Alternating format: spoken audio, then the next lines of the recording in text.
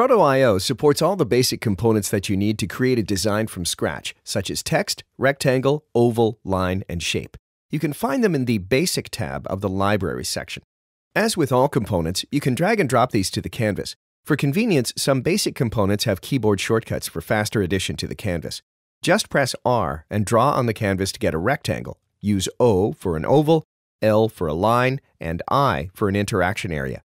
A useful tip to achieve the perfect shape is to hold down Shift when you start drawing the shape.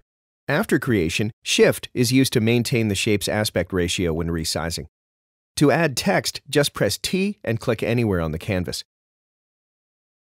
The Basic library provides some powerful interactive components that allow you to embed audio, video, After Effects Lottie animations, and even content from external websites into Proto.io through the WebView component. Many of these basic components have quick tutorials dedicated to their own special abilities, so make sure to watch them to learn more.